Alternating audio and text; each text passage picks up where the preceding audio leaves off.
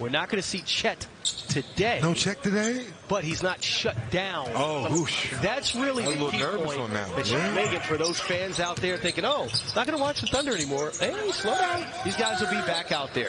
Meanwhile, the open shot by Samuels Jr. at the top. Some of the things that they're going to confront and face and some of the solutions that are out there. So, what are some things that you guys have set up for them, even days prior to this and throughout the rest of the week? Yeah. Quarter.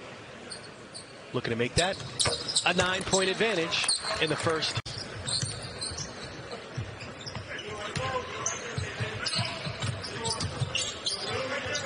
Samuels from the top of the key.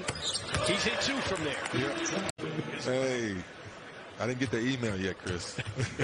You didn't get the memo? No. Samuels. But I didn't him and hawed about it. I enjoyed it because it happened.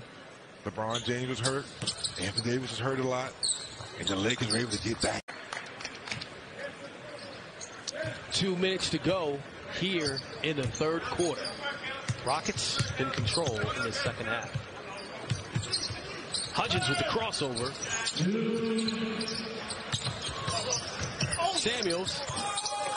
So we've seen him. Victory was a freshman on that championship team that we talk about so much. That's right. With all of those NBA stars. Finishes the deal with the free throw, but able to get through the physicality and finish. Hudgens with the steal. Cookies. Samuels running the floor and finishes with the left.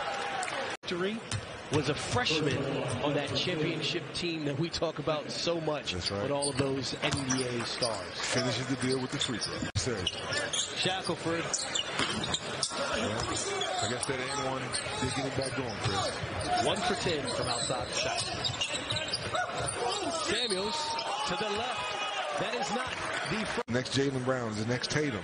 What is Jabari Smith? Josh Giddey. Oh, that's Josh Giddey. There you go. What is Jabari Smith going to be? What is